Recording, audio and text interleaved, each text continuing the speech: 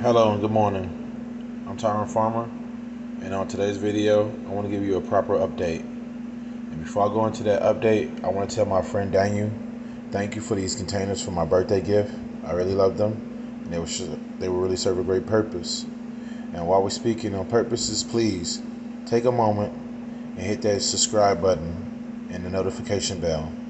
To you, it might seem small, but I promise it's so major for me. Now, let's get into the video.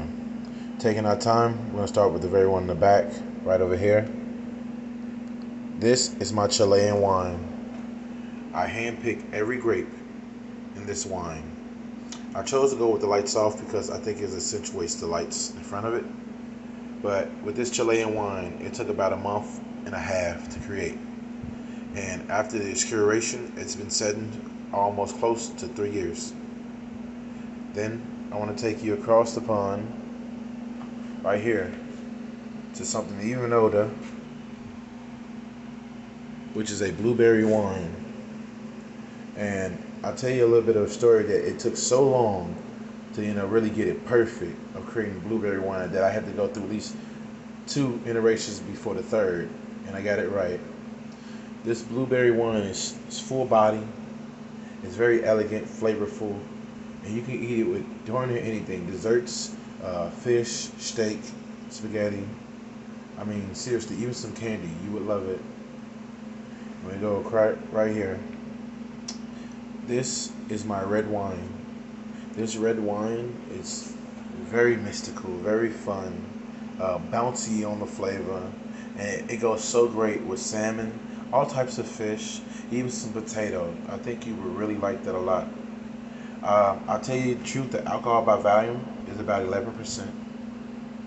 To go over here, back across the pond, because I didn't say it, this Chilean wine is so frisky, so smooth, that really, I always like to serve it chilled myself. And I like it to warm up and give you that bubbly feeling. But it's very elegant and very delicious, and its alcohol by volume, to be honest, is about 13%. Now, see over here. Oh, don't let me forget. Lest I forget, this is my very first time doing this one. This is a orange wine that I made from total oranges, and I squeezed the heck out of that juice to get it right. I went slightly lighter on the sugar, but full on steam on the process. I really took my time. I started this one in July, and here we are at the very, very tail end of August, and this came out perfect. It's much lighter. The alcohol by volume is about 8%, but I think you would really like it. And hey, buddy in the back, sitting up there trying to get away from us. This wine right there, that is my pineapple wine. Truthfully, very flavorful, slightly more drier than usual. Not overly high in acidity, very strong. And I can guarantee you that the alcohol by volume is it's about 14%, to be fair.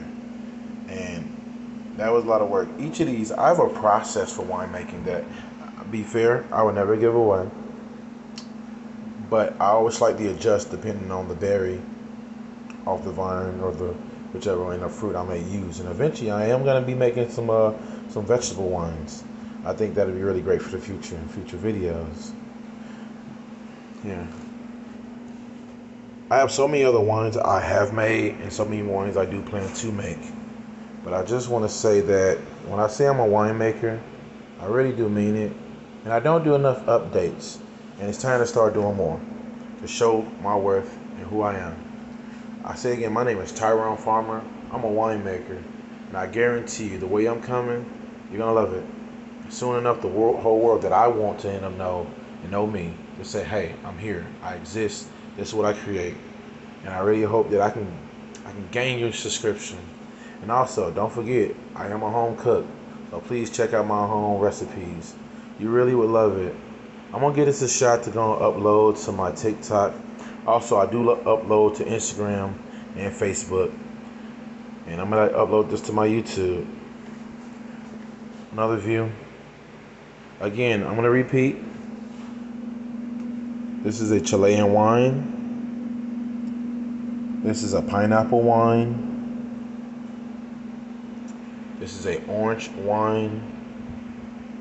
This wine is made from red grapes. This wine is made from blueberries. And as I stated before, I have so many other wines that I've actually got storaged. These are the ones I wanted to show you guys today.